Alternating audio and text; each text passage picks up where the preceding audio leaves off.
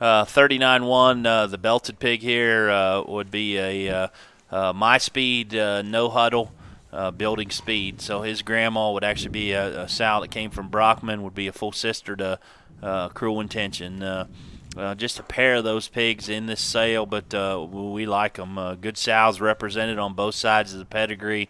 And again, I think we talk about that state fair barrow size. I think right on it here. And if you needed to go a little longer, I think his muscularity and body shape allow him to stretch even further if you need to.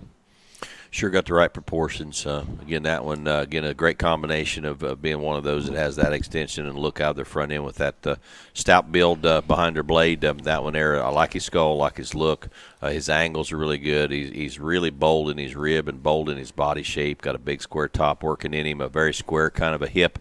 And then watch him flex his hind leg. He reaches back with that hock. A few years ago, used to be they were just supposed to hind-legged. You couldn't even see their hock. But these hogs are built right, and they can flex and go and get out and get after it. And there's still stuff there. I mean, there's still lots of muscle and natural squareness and width. Going to be a fun one to feed.